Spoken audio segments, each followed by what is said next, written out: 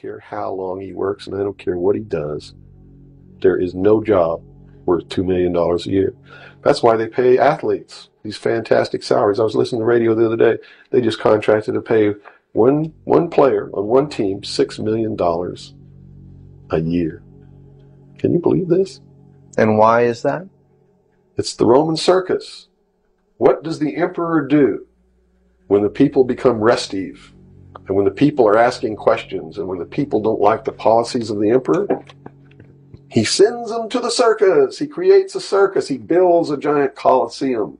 And he begins to throw the Christians to the lions. And he has great chariot races and football games and basketball games, all to keep the idiots preoccupied with things that don't mean anything in the scheme of the entire world, so that they don't have the time to learn what the truth is, so they don't ever get smart enough to learn how they're being manipulated, so they don't ever question the emperor. 150 of the most powerful men and women in the world can meet in secret in Baden-Baden, Germany, and plot the fate of billions, and nobody even cares about it.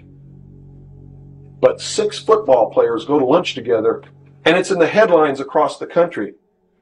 You have a reflection of the society in which that exists.